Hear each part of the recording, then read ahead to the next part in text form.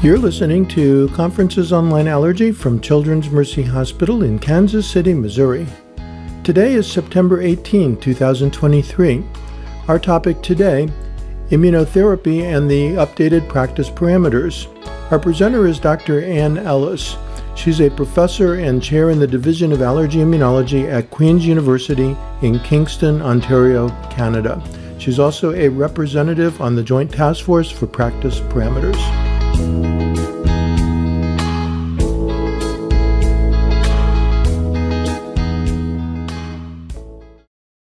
All right, well, thank you for inviting me again to talk about immunotherapy. We do have an upcoming traditional practice parameter on immunotherapy. It's still in pieces in draft form, so you won't hear a whole lot of crazy updates today, but I will give you a sneak peek at the very end. So these are my disclosures. I'm a clinician scientist. I do an awful lot of clinical trials. So I do wind up with a fair amount of activity related to pharma industry, and particularly the people who make immunotherapy. So I think what's most relevant to disclose is I've worked with ALK as well as Allergen in the past. So we're going to focus on environmental immunotherapy today. So obviously the main target, the reason why we prescribe. Excuse me for interrupting. Yeah. Your slides are not advancing. Oh, they're advancing on my screen. Maybe if you go to presentation mode, will that change it? Because currently we're seeing kind of the left tab with all the slides. Kind of the bottom right, there's a projection screen. I'm seeing allergic rhinitis now. Okay, I got it now. Yep. Okay, I just restarted the share screen, so the slideshow. So thank you. So just let me know if it pauses again for any reason. Will do. Thanks. Sorry to interrupt. No worries. No, it's important to actually see my slides. So again, allergic rhinitis is the most common form of non-infectious rhinitis. It's characterized by runny nose, postnasal drip, sneezing, nasal blockage, and nasal itching. It's often associated with ocular symptoms as well. And the area guidance loves to try to make this intermittent versus persistent. In reality, we still tend to talk about seasonal versus perennial. And obviously, perennial though means different things depending on where you live in the country. Obviously, there's no morbidity associated with allergic rhinitis, but it does have a huge, mortality. It does have a huge burden of disease. We've got issues with it impairing our quality of life. It interferes with sleep, school performance, and work performance. So again, traditionally, we do think about it as seasonal versus perennial, and seasonal allergic rhinitis mainly being driven by wind-pollinated species such as trees, grass. In Canada, ragweed, at least in this part of Canada, ragweed's a very common issue. And obviously, that gives symptoms in the spring and fall. And in Canada, we have a winter, so we get a break, but some of the southern states never get a break. Perennial allergic rhinitis, traditionally, we think of it as being driven by things you never get away from, like dust mites, cockroaches, molds, and animal dander if you've not removed them from your home. And this becomes a more chronic condition and can be harder to treat. So home life is affected in up to 40% of allergic rhinitis patients, mainly because of its impact on sleep. Nasal congestion and obstruction leads to sleep difficulty. A lot of patients with bad AR have microarousals, irregular breathing, and 10% will actually have frank obstructive sleep apnea. So as a result, they have trouble falling asleep. They take more sedatives. They experience nocturnal awakenings. They feel like they didn't get enough sleep, or they still feel tired after waking. And that leads to, in children, poor school performance. The symptoms themselves can be distracting for the child at school. When you add that to the fact they didn't get a good night's sleep, they have decreased concentration. They do actually miss days of school due to their allergies, and it's been shown to impair learning just by having them in the first place. And if you add in first-generation sedating antihistamines, that will impair their cognition even further. It's important to recognize the relationship between allergic rhinitis and asthma. Again, allergic rhinitis is a very prevalent condition, and up to 80% of asthmatics will also have allergic rhinitis. And similarly, about 20 to 30% of patients with allergic rhinitis will also have asthma. And we know that if their allergic rhinitis is not well controlled, that can lead to flares of asthma and poor asthma control. So when you're treating your asthmatic patients, don't forget to look in the nose and think about the nose as well. So this is hot off the press in Canada.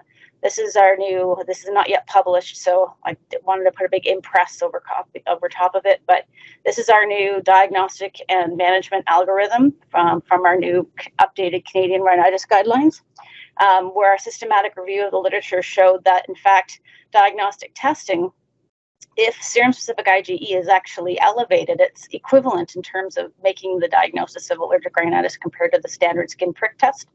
We asked that question specifically because of a lot of serum-specific IgE being measured during the pandemic when we couldn't see patients in person and we couldn't do skin testing.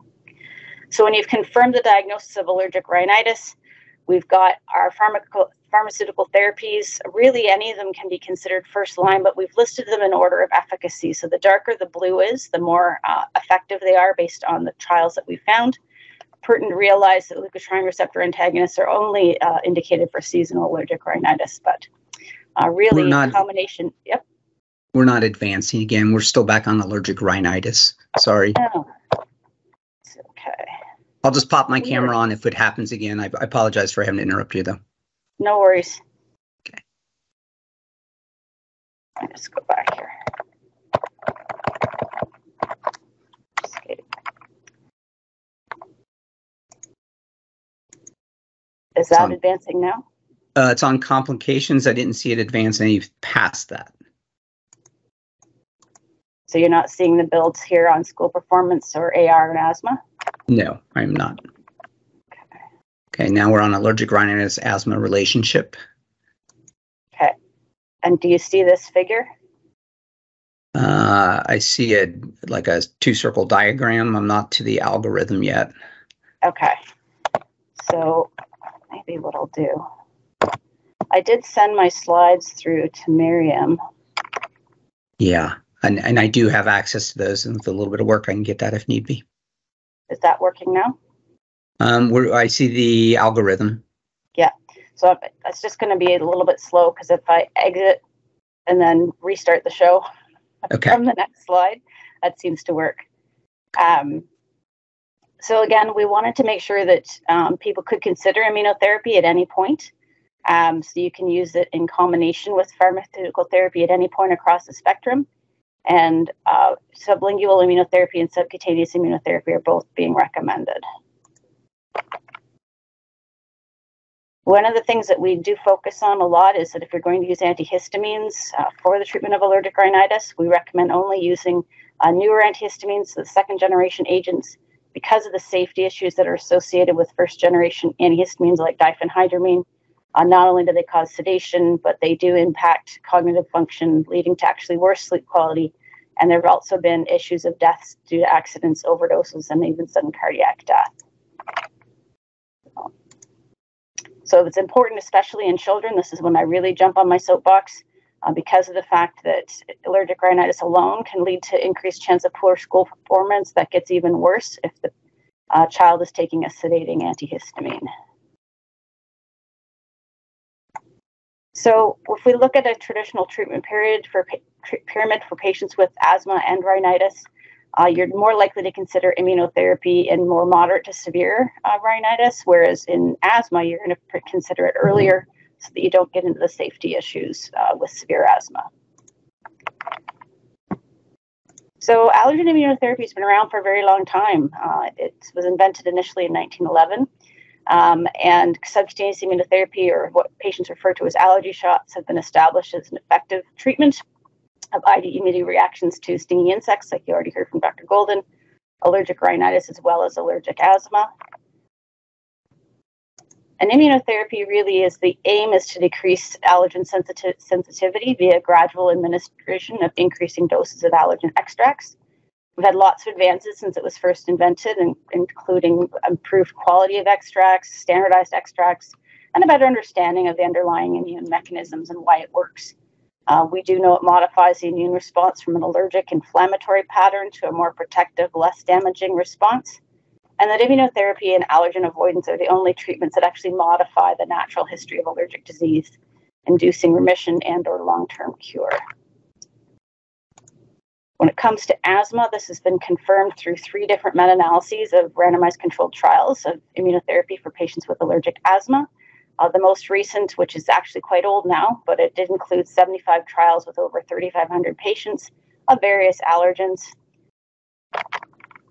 and really did make an improvement in symptom reduction. Depending on the studies and how they reported, you could either see an overall standardized mean difference in symptom scores of minus 0.7. But if the studies reported it simply as they're better, the same, or worse, the overall number needed to treat was only 4 to prevent 1 asthma deterioration. And if you're looking specifically at pollen, number needed to treat, it's 3. So that's really impressive numbers when you compare that to some of the other therapies that we have on the market. So dosing in subcutaneous immunotherapy is challenging sometimes because efficacy is definitely dose dependent. And really, you want to target the highest tolerated dose for optimal efficacy. The units can be confusing. Obviously, we've got PNU, BAU, weight per volume, AU. And we have a Canadian immunotherapy manual that is even helpful for US trainees, and it's available online. We get a lot of requests for access to this, but now we just put it up free on our website as a way to improve access to anybody. Oops, shoot. Sorry, this was working but it's just a pain because I should do this each time. Okay, so if you go to the CSACI website and go click on education resources, you can see IT manual is right there. And these are some of the content that gives you a sense of what we cover. So we've got, how the allergens are standardized. We talk about aerobiology and what's important in different geographies. We've also got instructions on how to mix allergens and what the target doses should be for each of them. And then we've added, obviously, a section on sublingual immunotherapy, which focuses on the Health Canada and FDA-approved slit tablets.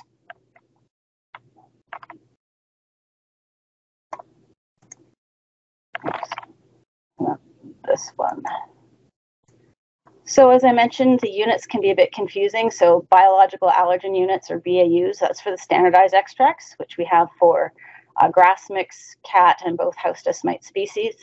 All of the other ones are either ordered as PNU or weight per volume for non-standardized extract, which is basically everything else.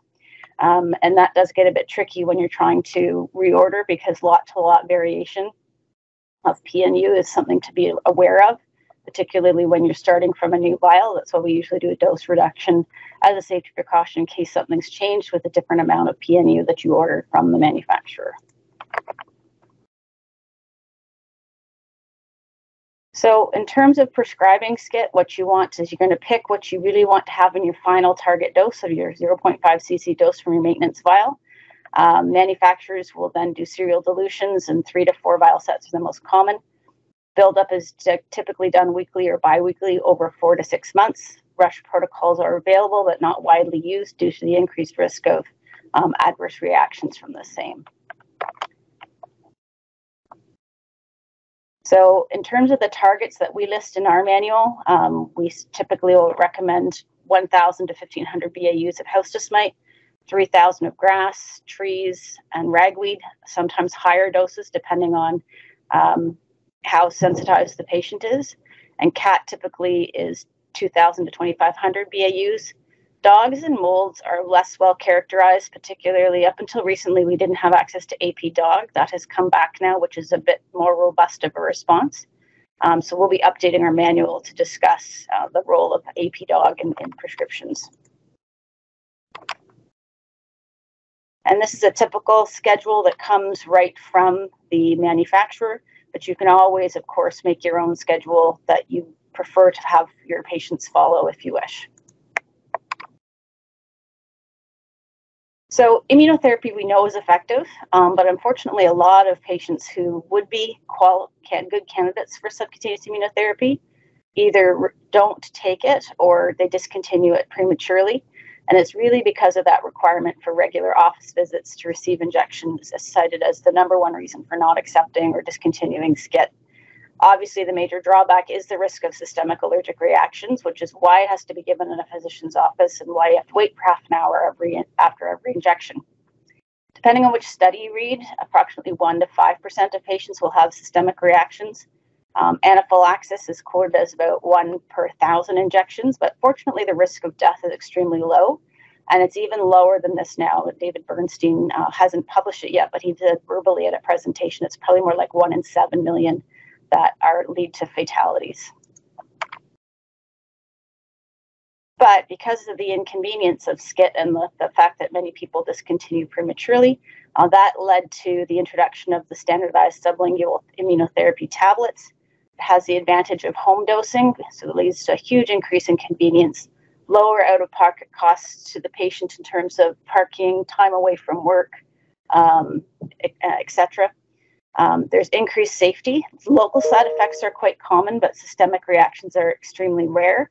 I know in the States you're required to co-prescribe an epinephrine auto-injector, but in Canada it's considered optional because the risk is so low. These sublingual tablets have very proven efficacy. As a class, they're about 30% better than placebo, which doesn't sound that great, but when you compare in the same type of meta-analyses, antihistamines are only 6% better than placebo. You almost wonder why we even prescribe them. And nasal steroids is about 17% better. And again, the advantage of sublingual immunotherapy is you do have potential for disease modification, whereas medications do not. We know that you have to be on both for at least 2 years to have persistent benefit. And after 2 years of treatment, their efficacy is completely comparable. After only 1 year, SCIT is a little bit better than SLIT, but by 2 years, they're equal. And they're available for grass, ragweed, house dust mite, and recently in Canada, we have birch and other trees that we can prescribe. So, and I do have some patients who are on 4 tablets from time to time. So in terms of the evidence base, there's been an extensive clinical trial development program for all the approved products. Both Orlair and GrassTech have been on the Canadian market since 2015, actually. So obviously Orlair is the 5-grass tablet manufactured by Allergens. GrassTech is just straight up Timothy grass. Because of the fact there is such high degree of cross reactivity within the pasture grasses, treating with just Timothy is more than sufficient. Ragwitech is ragweed. Obviously, in the States, you've got Odactra for house dust mite. We have a different name for it in Canada, but that's okay. And then in Canada, we have Atulatech, which approved for the treatment of birch, alder, and hazel tree pollen as well. So let's just quickly go through just like 1 or 2 slides about the efficacy of each of these. This is looking at the Timothy grass sublingual tablet as well as a 5-grass sublingual tablet. Again, either pre-co-seasonal treatment or all year round treatment for GrassTech was how they designed the study. And this just shows the benefit that persists. Even after you stop the tablet entirely after 3 years of treatment, they're still showing clinical benefit. It'd be interesting to see if we had any benefit beyond the 5th year, but obviously that gets expensive to follow patients that much. But so we do say you want to do at least 3 years, and we know you'll get 2 extra years of benefit beyond that. So this is sample slide data from the Ragwitech tablet. You can see when you look at the overall group, there was, depending on the dose, and again, it's a 12 mb1 dose that's been brought to the market, 23% reduction in symptoms compared to placebo. And it was interesting, we did an analysis just looking at the Canadian subpopulation. You could see it was even more effective in Canada with a 40% reduction with the higher dose, which is the one that's now on the market. This is the key data for the, I'll accidentally called it Carazax, but it is Odactra is what you're familiar with by that name, showing an 18% reduction compared to placebo. Statistically significant and very robust in terms of the FDA requirement that the 95% confidence interval not cross 1. So it's a real result. It's you can see that obviously the magnitude of benefit, not quite as exciting as what you see with the ragweed tablet, but again, house dust mite is so much harder to treat because you never ever get away from it. So I mentioned the side effects are common, particularly local side effects, again, but it's generally well tolerated since systemic reactions are rare. About 50% of patients will develop itching under their tongue or the sensation of itchy ears and palate. You can remove this side effect by pre-treating with a second-generation antihistamine, and it usually resolves after the first 2 weeks of therapy. So I usually don't pre-treat routinely. I let them take the tablet. If they have issues in clinic, then I'll treat them with an antihistamine at that time and have them take an antihistamine 1 hour prior to their tablet for the next 2 weeks. Mild local angioedema, so it's just literally swelling right where the tablet dissolves. It's well described, but only about 5% of patients experience that. It also usually resolves after the first 2 weeks of therapy, and again, co-treatment with second-generation antihistamine can be helpful. Nausea and vomiting is reported in about 2% of patients, and that's been the one symptom side effect that has actually led my patients to stop sublingual immunotherapy if they develop it. We monitor now a little bit more, particularly in children, for the development of eosinophilic esophagitis. It's still a rare complication, but reports are increasing, so I'm always asking questions to screen for possible development of EOE. So in summary, SCIT and SLIT are both effective options for patients who fail pharmacotherapy or wish to avoid long-term medical management. The devil in the details is obviously sometimes a challenge when it comes to coming up with the exact prescription, but your training programs and, as I said, the CSACI manual is a very helpful resource. And as I alluded to at the beginning, the Joint Task Force on Immunotherapy in a traditional format is on the way. We've got about 3/4 of the sections have had a first draft. Some of the things I can sort of highlight that'll be exciting is really interesting new developments in mechanisms and why immunotherapy works and what it does to the immune system. Huge steps forward since the last time this topic was reviewed. And we're going to be doing an in-depth comparison of SCIT versus SLIT, as well as making sure that people feel familiar with the challenges of multi-allergen SCIT as well. So with that, I will thank you for your attention, and I'm sorry that for whatever reason this sharing didn't seem to work very well. I'll blame it on Teams. Thank you. Not the first complaint we've had on Teams. Sorry about that. We're kind of stuck with it from our hospital policy. All right, thanks for the talk. I'll open it up to the crowd for questions. So when do we expect the practice parameters to be pushed out? It's a great question. As I alluded to, of our writing group, about 3/4 of the people have submitted first drafts, some of which have already been revised and are pretty much in final stages. So depends on if we keep our momentum going. I would imagine, though, sometime by early Q1 of 2024, we should be able to get it rounded out and ready for review by the whole task force. So once we write it as a writing group, a first draft, it'll go to the full task force for review and then back to us again for final revisions. And then once it's approved by the task force, then it's got to go off to the parent organizations for their kick at the cat at it as well. Okay. I recognize it's a huge undertaking to have these done, so appreciate that you're part of that. I'm going to just mention something that we've noticed locally with our extract provider. They are in the process of changing out a lot of the concentrations, and a lot of things are now half dilutions, we'll say. So the 1 to 10s are now 1 to 20s. Everything's getting glycerinated. I don't know if other manufacturers are doing the same, but we're getting to the point where if we're to meet the recommended doses, and this is mostly on the weight per volume extracts, it's near impossible to get away with just 1 or 2 shots these days. And it's even more complicated if you add dog into it. So do you have any thoughts on what's going on with that?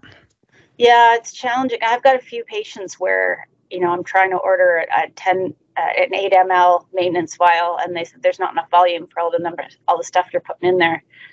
So then we try to work around that by making a 10 ml maintenance vial. And so there's room for a little bit of diluent in there as well. But yeah, I can see how that could be an issue because at the end of the day, you've got 10 mLs to work with. And if they're diluting everything down on you, you might be stuck having to use 3 or 4 vials altogether rather than just 1 or 2. Yeah. David. Yeah, great talk. Thank you very much. I guess I have a couple of thoughts about the weight volume and PNU. One of the things that you said early on was about variability. in lot-to-lot variability. And you were talking at the time about PNU, but the extracts themselves, of course, are crude extracts. They have, other than the standardized ones, there's going to be obviously significant variability in the weight volume extracts just as much. It's the same extract, depending on, standardizing it, so to speak, for PNU. Believers and non-believers. That's not the point, but I just wanted to mention that the weight volume doesn't necessarily get you away from that lot-to-lot variability, and it's much more for certain allergens than for other allergens. No, that's a good point as well. I guess the reason why I focused on PNU is because that's how I order everything. Me too. So I don't do anything by weight per volume. I either get VAUs or PNUs, and then the manufacturers just remind me, I can't guarantee you that exact number that you've asked for. So, but yeah, I must admit, I got away from weight per volume a long time ago because to me, PNUs just made easier math. It does. And then we also have the Hollister Steer change. They're going from their AP dog to the ultra filtered. Yes. Anything we need to be aware of with that change? Yeah, I saw that with the Quad AI. I had to go up and ask them what all that meant. We don't have any availability to order it in Canada. So at this point, I'm kind of beholden by what the reps tell me at the meetings. Okay. Yeah. It's what we ourselves we don't use that product currently, and our group doesn't want to mix different manufacturers. So it's not a direct issue for me, but it could be for those online who might use their product. So I was curious. Okay. Any other questions from the audience? Hey, just practically real quick. So, all our patients who are getting like sub-Q, like IT, like we bring them into clinic and you wait the 30 minutes. For patients who are starting SLIT, like for the first few doses, do you have them kind of come into clinic before they do home, like home dosing? Just kind of Yeah, practical question.